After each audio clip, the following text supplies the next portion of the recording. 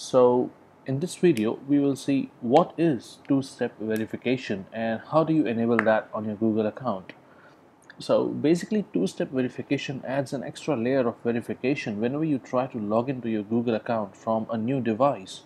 That can be a new computer, a new mobile, or even if you're trying to log into your Google account through some third-party applications or websites like Facebook.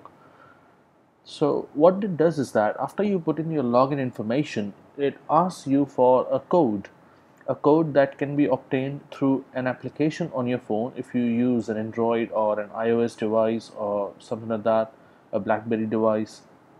Then you can obtain it using Google Authenticator. The app is available for free. Or if you do not have a smartphone, if you have a simple phone, you can obtain it through SMS. So they actually send an SMS to you on your registered mobile number, or you can even ask them to call you on your registered mobile number and instantly you receive the code. So it just adds an extra layer of verification, and that's quite useful many a times.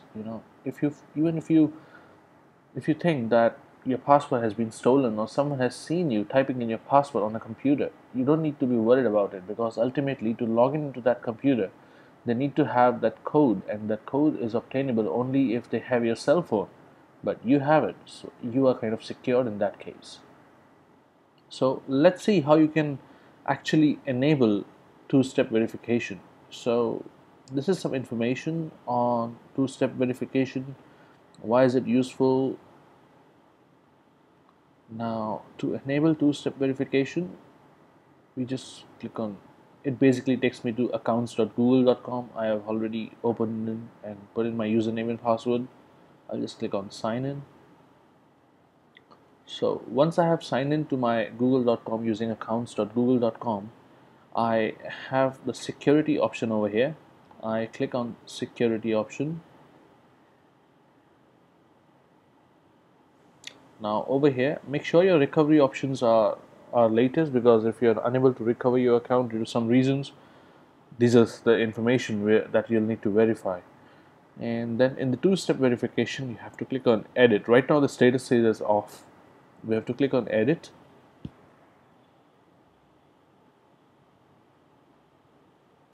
Okay, so now let's go ahead and start the setup.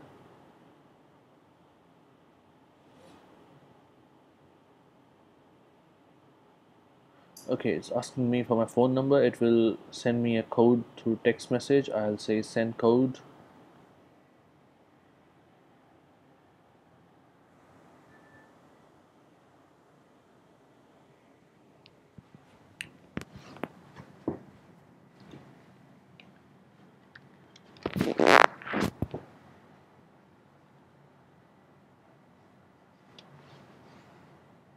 Okay, I have received the code, and I'll put that in over here.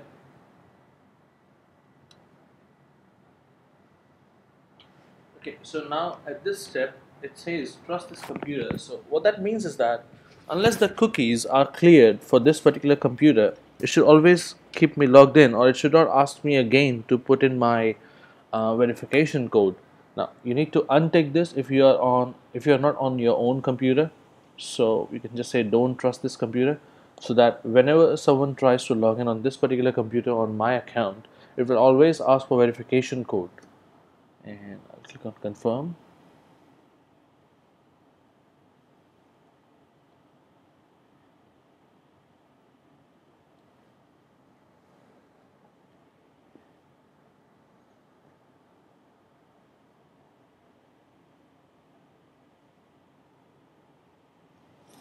Okay, great. So this is done.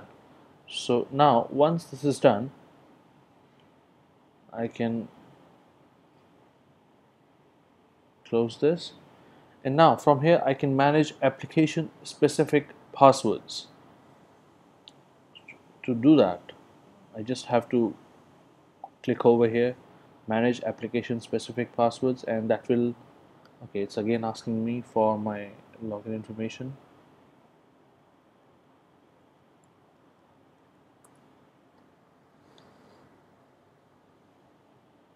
Wow, so it has actually already started doing it. Okay.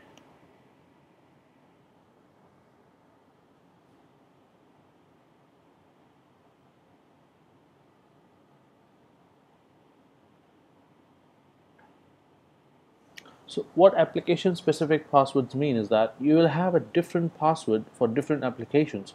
So if I log in using this email address on say Outlook or on Google Calendar on a third party application, maybe Apple iCal, then I'll have to generate an application specific password using which I can log into that particular device or that particular application. How that saves me from being risk to hacking of my accounts or illegitimate access to my account is that if I am if I don't have that device anymore, if I don't want that device to have my login details anymore, I can just simply delete the application specific password that I generated for that particular device. So if I go over here, manage application specific passwords,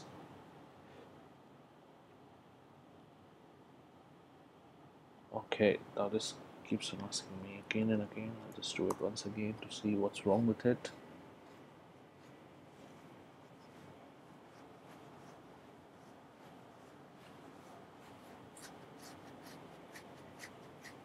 Okay, so now I can over here type application.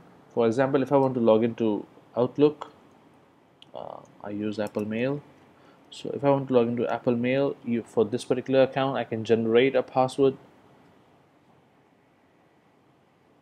So this is it. Now this is my password. This is some random characters, but Google knows it very well, and even spaces don't matter. So you just need to copy it and paste it over there. I can simply copy and paste it to my Apple Mail. But hey, now if I ever feel that I don't want to use it, and this is no more useful to me, or I don't use Apple Mail anymore, or even if my laptop is stolen or something like that, I can simply revoke the access. So if I revoke the access, the password that you just saw right now will no longer remain active. So I'm not worried about it. So even if my laptop is stolen or even if something goes wrong with Apple Mail, I'm never worried because the password that I had actually put in the first place is no longer valid. Whenever someone tries to access it, it will show them incorrect login details.